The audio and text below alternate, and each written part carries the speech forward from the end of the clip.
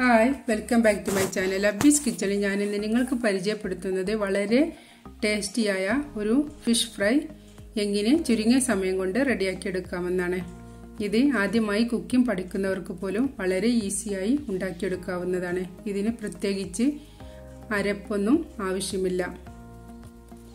ഞാനിവിടെ ഫിഷ് നന്നായി കട്ട് ചെയ്ത് കഴുകി വൃത്തിയാക്കി വെച്ചിട്ടുണ്ട്. മീന് നന്നായി വരയിട്ട് വെക്കണം, എന്നാലേ ഇതിലേക്ക് മസാല പിടിക്കുകയുള്ളൂ.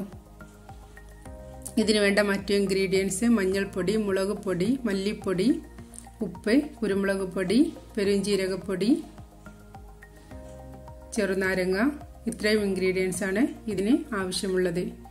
ആദ്യം നമുക്ക് ഈ മീനിലേക്ക് വേണ്ട മസാല റെഡിയാക്കിയെടുക്കാം. ഞാനിവിടെ 1 ടീസ്പൂൺ മല്ലിപ്പൊടിയാണ് എടുത്തിട്ടുള്ളത്. ഇതിലേക്ക് 1 ടീസ്പൂൺ മുളക് പൊടി,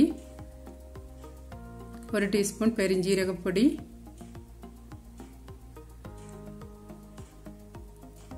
1/2 ടീസ്പൂൺ മഞ്ഞൾപ്പൊടി, 1/2 ടീസ്പൂൺ കുരുമുളക് പൊടി, 1 ടീസ്പൂൺ ഉപ്പ്.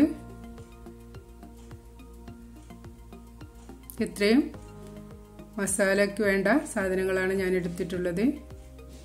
ഇനി ഇതിലേക്ക് 1 ചെറുനാരങ്ങയുടെ ജ്യൂസ് കുരുവില്ലാതെ പിഴിഞ്ഞെടുത്തിട്ടുണ്ട്. ഇതുകൂടി ആഡ് ചെയ്ത് ഇത് നന്നായി മിക്സ് ചെയ്യണം.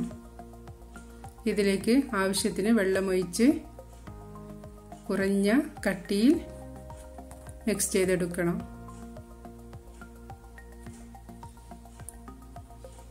ഈ ഒരു പരുവത്തിലാണ് നമുക്ക് വേണ്ടത്. ഇനി ഇത് ഫിഷിലേക്ക് നന്നായി തേച്ച് പിടിപ്പിക്കാം. ഫിഷിൽ എല്ലാം മസാല നന്നായി തേച്ച് പിടിപ്പിച്ചിട്ടുണ്ട്. ഇനി ഇത് ഒരു അരമണിക്കൂർ റെസ്റ്റ് ചെയ്യാൻ വെച്ചതിന് ശേഷം പൊരിച്ചെടുക്കുകയാവും നല്ലത്. ഞാൻ എപ്പോഴും എന്ത് ഫ്രൈ ചെയ്യുകയാണെങ്കിലും അങ്ങനെ ചെയ്യാൻ ശ്രദ്ധിക്കാറുണ്ട്. ഇതിലേക്ക് പച്ച കുരുമുളക് ഉണ്ടെങ്കിൽ കുരുമുളക് പൊടിക്ക് പകരം ഇത് അരച്ച് ചേർക്കാവുന്നതാണ്. ഞാനിവിടെ ഒരു പാൻ അടുപ്പത്ത് വെച്ചിട്ടുണ്ട്. വെളിച്ചെണ്ണയിലാണ് ഇത് ഫ്രൈ ചെയ്തെടുക്കുന്നത്.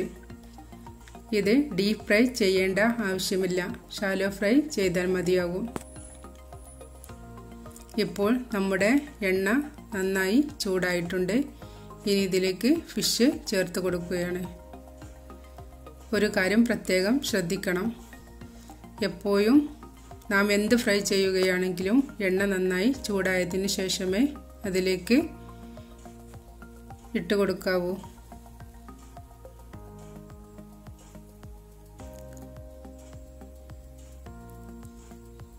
തീ ഒരു മീഡിയം ഫ്ലെയിമിൽ വെച്ച് സാവകാശം പൊരിച്ചെടുക്കുന്നതാവും എപ്പോഴും നല്ലത്. എന്നാൽ പെട്ടെന്ന് കരിഞ്ഞു പോവുകയുമില്ല, ഫിഷ് നന്നായി മൊരിഞ്ഞു കിട്ടുകയും ചെയ്യും. ഇപ്പോൾ നമ്മുടെ ഫിഷ് ഏകദേശം റെഡിയായി. ഇനി ഇത് ഒരു പ്ലേറ്റിലേക്ക് മാറ്റാം. ഈ ഫിഷ് ഫ്രൈ നിങ്ങളെല്ലാവരും ഉണ്ടാക്കി നോക്കണം. ഇഷ്ടമായെങ്കിൽ ലൈക്ക് ചെയ്യാൻ മറക്കരുത്. നിങ്ങളുടെ അഭിപ്രായം താഴെ കമൻറ്റ് ബോക്സിൽ അറിയിക്കുമല്ലോ. ആദ്യമായിട്ടാണ് എൻ്റെ ഈ ചാനൽ കാണുന്നതെങ്കിൽ സബ്സ്ക്രൈബ് ചെയ്യാൻ മറക്കരുത്. Thank you for watching.